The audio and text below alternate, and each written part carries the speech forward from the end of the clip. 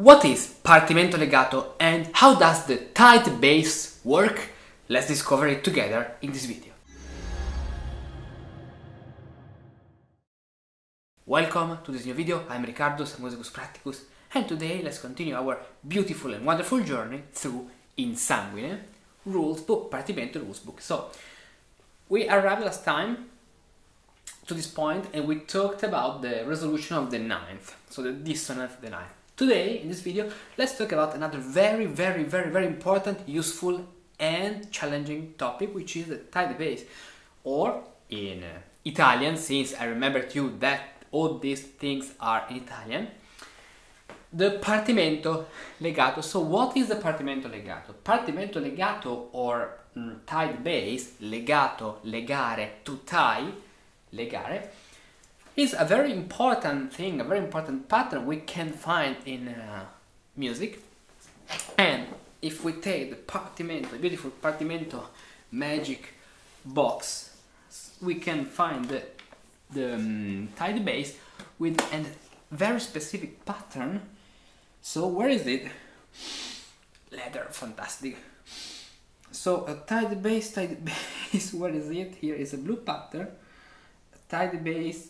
Oh, here, this one, tight bass, as you can see, very important pattern. So today let's talk about this one, blue pattern, because it's a narrative pattern.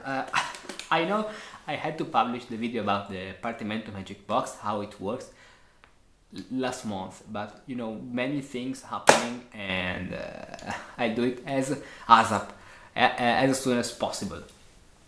So tight bass, this one. And so let's talk about the tight bass.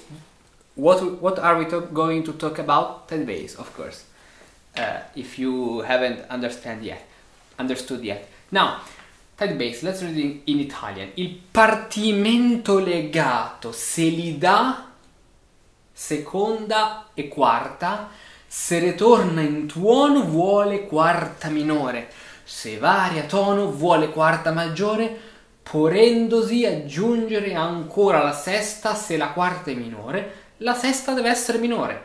Quando però il tono terza minore, ma quando ha terza maggiore, la sesta deve essere anche maggiore. Italian level less 10. La sesta deve essere anche maggiore, ed essendo la sesta maggiore la quarta, essendo la sesta maggiore, la quarta deve essere sempre maggiore. Ok, clear, but the grammar and logic things not the best level. Let's see now in English, which is probably more clear. A tight partimento bass takes the second and the fourth. So that's a very important thing. We have two elements in the partimento bass, since remember that the perfect harmony is a three-part harmony, has fugues, right, in his Gradus ad Parnassum, Johann Joseph Fuchs. I want to say a very interesting thing. When I got this harpsichord, I called this harpsichord Johann Joseph Fuchs. So this is the name actually of this harpsichord. I don't know why, but so I don't remember actually. Probably because I was reading that book. So Fuchs is the name of this harpsichord, which is a German harpsichord, a Mitke, inspired to Mitke, with some changings in terms of extension now and other things. And so we have the second and the fourth, which are the most important elements. If it returns to the same key, so we are talking about a tight bass which returns to the same key, it takes the perfect fourth, which in this language is la quarta minore. We can translate quarta minore, we can literally translate it in minor fourth, and in modern terms is the perfect fourth. And when the tight bass returns back to the same note, tono is the note, in this case it doesn't mean tone and semitone. Tono means the key, the key of the keyboard in a more simple way. In a simpler way, it takes the perfect fourth. It takes the perfect fourth, exactly. If it changes key, so modulation, it takes the augmented fourth. So we have two cases. When it returns to the same note, minor or minor fourth, which is the perfect fourth. Basically, when we have a modulation, major fourth, or in modern terms, augmented fourth. Now, one can also add the sixth if the fourth is perfect. So if you have the perfect fourth, you can add the sixth. This okay. One can also add the sixth. If the fourth is perfect, the sixth should be minor. For example, let's take this situation. We have C. Actually, it's not so true, always true, because in this case the sixth is major. Probably he's talking about some particular situation, but yeah, that's a very interesting thing, because personally I don't agree with this fact, because he says that if the fourth is perfect, the sixth should be minor. Wait, let's read it. If the key is minor, of course, so C minor, the fourth, and then the sixth is a minor sixth, exactly. But if the key is major, the sixth should also be major, of course. Because in a major key, the sixth, so for example, C, A, it's a major sixth, and in the minor key like C minor, the sixth is a minor sixth in the harmony, of course, in the melodic scale, because we're going up, but think to the rule of the octave. A flat, so minor sixth. And then, so when the fourth is augmented, the sixth should always be major with the augmented fourth, so C, F sharp, and A, C, A, it's major. And also in C minor, for example, with the A flat in the key, if I put the augmented fourth, I need the major sixth, so A natural instead of A flat.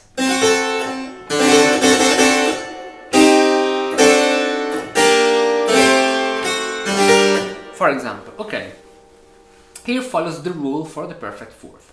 So now we have two rules. The first one with the perfect fourth or quarta minore in ancient Italian, and the second one with augmented fourth or quarta maggiore. Now, let's see how these two partimenti work.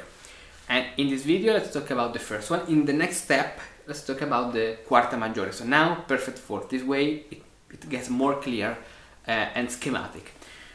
Now, the first one. First of all, let's read the bass. We are in G major. We have yeah, let's read with solmisation. So we have Do, Fa, Mi, Fa, Sol, La, Fa, Mi, Fa, La, with the mutation Fa, La, Fa, Mi, Fa, Re, Mi, Do, Sol, Do, Fa, Mi, Fa, Do, Fa, Fa, because we come back, so Fa, Fa, La, Sol, La, Fa, Do, Fa. Perfect. And now, first of all, let's talk about the harmony. Here we have this Fa, Fa. Let's put a normal 3-5 chord. 5, 3, 8, 5, 8, Mi, Mi. Then, do you have here a perfect or a major fourth? The answer is in the title, perfect fourth. So, perfect fourth, is this key major or minor?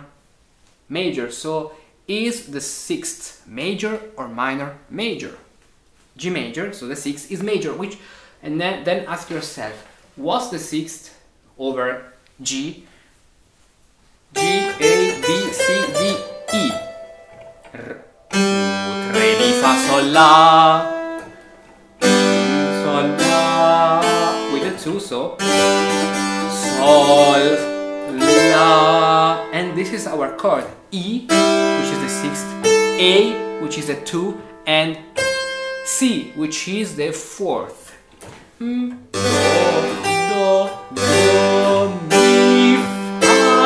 fa, mi, re. For example, and then we change the position, for example, 3-5, and then we have another 2-4. So perfect fourth.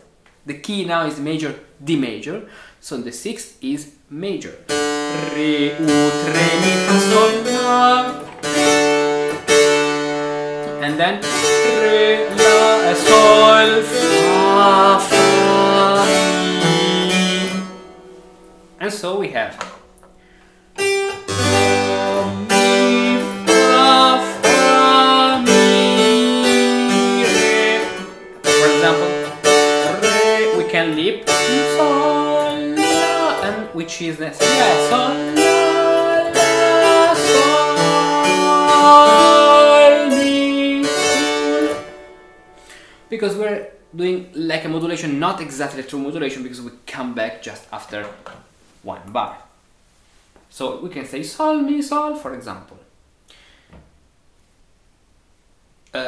Okay, so let's talk now about the melody. It's very useful to think with solmisation, and for this I invite you, if you don't know solmisation, to learn solmisation with Fami at Mi Fai Tota Musica. And now today there are many musicians who learn the solmisation this way, and this helps you to have a clear understanding of what is happening in terms of melodic relationships, because this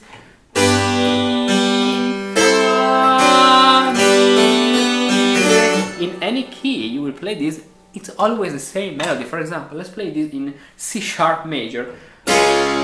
We have do, do, mi, fa, mi, re. It's the same. Re. Same. Let's play it in A flat major. Do, mi, fa, mi, re. Let's play now in, for example, in B major. Do, mi, fa, mi, re. Same melody. And for this, learn solmisation if you want, if you like, with from Mi Fai Tota Musica. All the infos here in the description. I wait for you. Then we have the melody singing.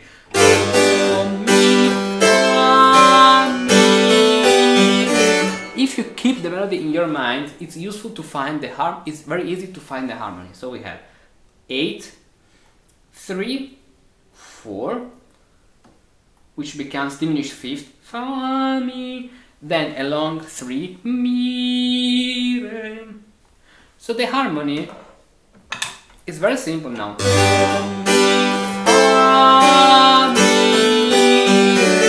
And when you have the situation, so in the bass mi, fa, 7-1, 7-8, it's very useful to add, for example, it's very beautiful to add the 9-8, resolving this way, 9-8, as you can see. Sol, fa, mi, fa, sol, fa, sol. Okay, and then we have another 2, 4, 6 here, major 6, which is, we can take the opportunity to lip sol, sol, la. This is where we have sol, la, la, sol, sol. Now in the middle, so this way we lip do, fa.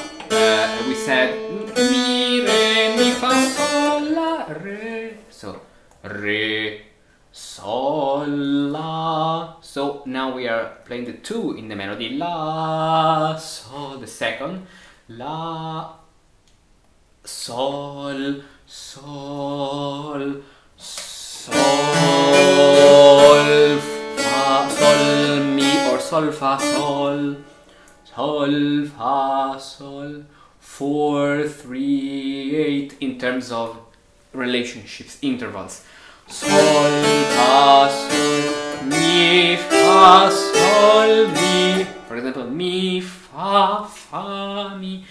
And then we continue our melody, 3, 4. As you can see, the melody is always within the harmony, within the numbers. Fa, mi, fa, this way. Fa, fa, mi, fa,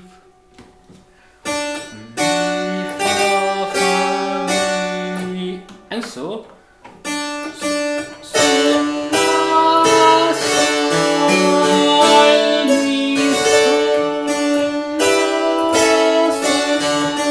yeah, here we can actually stay here to the E exactly. So sol, la. Instead of moving here, we put this in a middle voice in order to have a better range. La, sol, sol, and then sol, fa, mi, re, do. Passing tones here. So what I'm doing? I'm staying on the D. Sol, mi. Now I want sol, this way, mi, re, do, mi, re, do. And for this I can add a passing tone. Sol, fa, mi, re, do. And this way we have something in a wider context. La, sol, fa, mi, re, do, which is very beautiful ending to it. So having la, sol, fa, mi, which is a beautiful shape of the prisoner, in the end, in a cadence, also recalls something like a cadward cadence, which actually is something more a speeder. So,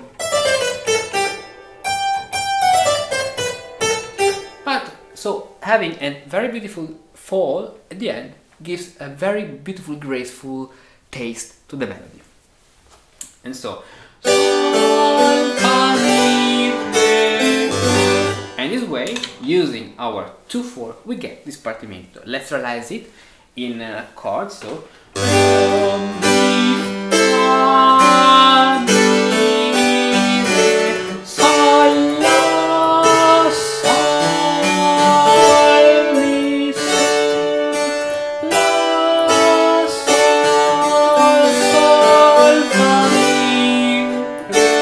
sol, fa, mi, re, do. Yeah, let's keep the right, correct rhythm. Sol, fa, mi, re, do. Perfect. And now let's do something a little bit challenging. Realizing with the 3 parts, yeah, and diminutions. So, like for example, an allemande.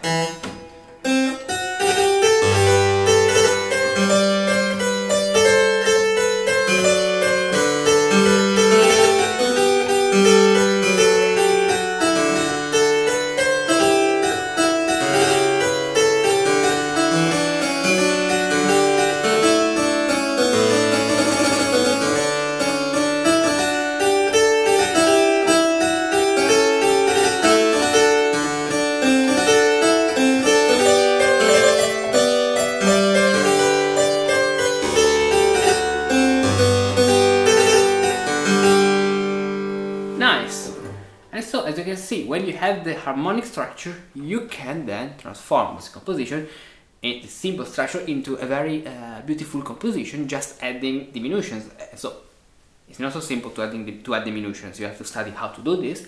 But if you want to learn, tell me, and we can, and I can teach you and help you and guide you in doing things like this and other beautiful things in partimento and composition learning. So contact me if you want in the description, and then see you here on this channel for another video when you want.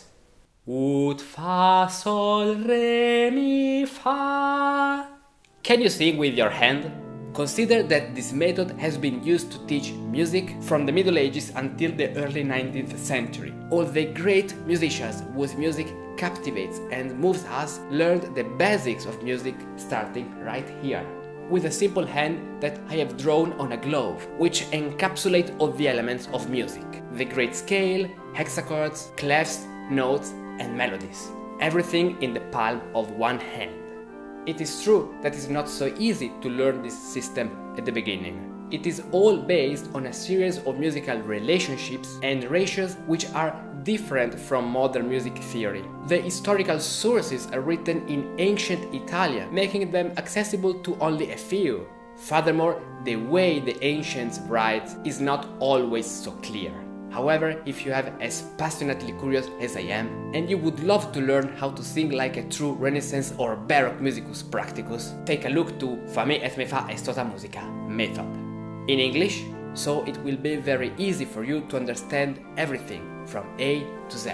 13 stages that are well organized and ordered. Start from stage 1 and gradually progress to stage 13, following the step-by-step order proposed in this journey. Examples, images and practical exercises that visually teach you what to do, how to do it and why to do it. Oh, and in the end, we will do a test together. Learn more here.